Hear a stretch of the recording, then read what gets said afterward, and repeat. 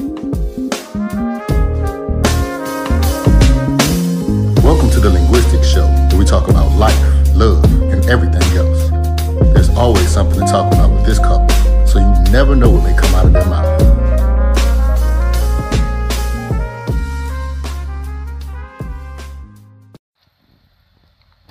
Hello, everybody, and welcome back to the Linguistic Show. Welcome back. We've been gone for a while, but we have been busy thinking of different segments, working on getting some amazing guests lined up, and also thinking about some new topics. Got some new stuff and cooking. We've been in the kitchen, cooking them up. We've been in that podcast studio kitchen. Right. So some of those topics are keeping your family out your business. Oh, my goodness, man. Because that's definitely a learning lesson that very important. It doesn't matter how long you've been married or whether you're dating still, married, divorced, whatever.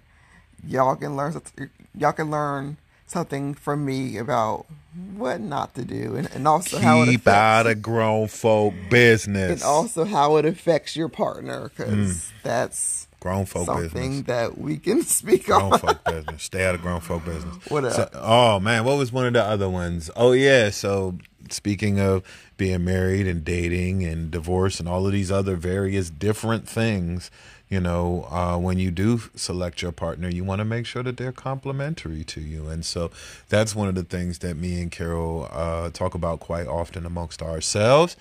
And we thought that might be an important topic as well, to just kind of go over the different ways that couples can be compatible and why that's important. It's about being complementary to each other, not necessarily, being on the exact same thing all the time. That can get boring.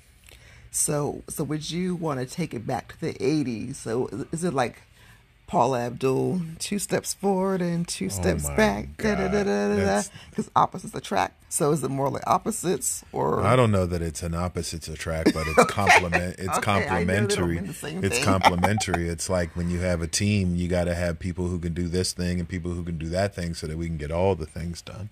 You know what I mean? So complementary pieces that work well together.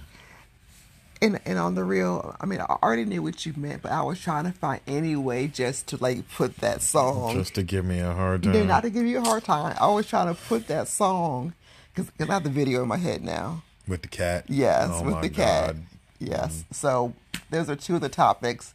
We also talk about getting married at a young age, and also some of the things that our parents did and did not teach us about being a wife or a husband. That prep, man. Yes. You would hope that people would prep you. We would hope, but I was prepped for life, but not prepped on how to be a wife. And that rhymed too. That was not on purpose. Oh man, you should see the smile on this woman's face. She just made her night by rhyming just now. Yes, we are laying in the bed doing this episode, and I am so happy that my rhymes just come without me even thinking about them. And you got your you look at me like that. And so those are a few of the topics, but we also want to make sure that we keep our TLS fans and audience. That's the acronym. Oh my God. The Linguistic Show. You got TRL for Carson Daly. It doesn't come on anymore. Hey, I was about to say, what are you talking about? We don't have total request line. We don't have requests. They don't even have videos no more. MTV don't even have videos. Okay, well, goodness. Guests. Oh, thank you. The guests. Yeah, the guests. Yes. So we have some great. Already said. So okay, so y'all see how we get off new segments. There's gonna be some new segments. There's gonna be some guests. We're gonna have some different opinions in the house. Some new voices, different things, but we're gonna keep it spicy. Yeah. So those are just a few, and we'll be back when fall starts, which is actually next week is when fall starts. Okay, that's what's up. Is it Thursday? I think it's Thursday. Oh, this week? I really do think it's. Somebody had said something about that today. There's only 2 days left of summer, so you better get it while you can. That's what he meant, because when I heard that, I was thinking, no, it's a week in 2 days. He's wrong on Tucker Barnes. You just gonna then you gonna put that man out there on the podcast. That's his job. He's a meteorologist, and you just put that man out there on the podcast like he has to be wrong because you're right. Oh man, I love my wife. So we hope that you enjoyed this mid-season preview of what's coming up. And we'll be back with you real soon. In the words of Jason, he would say, I see y'all later. Thank you Enjoy for coming. God bless you. Good night. If you can't be good, be careful. I just keep doing different ones until you stop.